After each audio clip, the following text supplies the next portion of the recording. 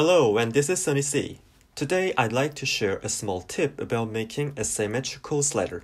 Placing the slider anchor in a symmetrical form will result in a symmetrical slider shape. Maybe this is a common sense nowadays, but it wasn't at the past. Anyways, if you try this once, it takes a lot of effort to accurately spot the symmetrical point. You can use a bigger grid, but it's still annoying. I'll tell you the way how I make sliders. First, I roughly place the slider points, then drag a slider knot while keep clicking your cursor. This is important. Keep clicking it. Press Ctrl H and then this happens.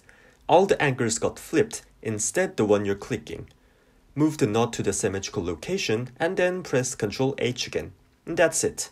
Repeating this step will make your slider life easier. This also applies to S-curves, which you need to flip both horizontally and vertically. Lastly, you can adjust the slider scale or the angle with other hotkeys. I know there are stuffs like mapping tools, that's more convenient of course, but yeah, this was just a small tip that can be directly used in the editor. Thanks for watching, and I hope this video helped your mapping.